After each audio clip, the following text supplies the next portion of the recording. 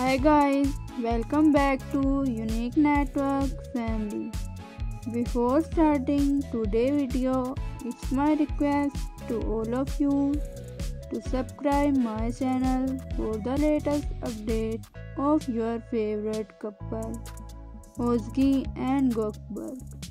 Yesterday, a very sad event has taken place because both Özge and Gökberk were very sad and teary at that moment, and fans were also sad because it was the birthday of Gökberk's mother, who died due to cancer during Yemin season 2 shooting, and Gökberk and Özge were missing badly their mother, and I hope that their patience and wait will cost them.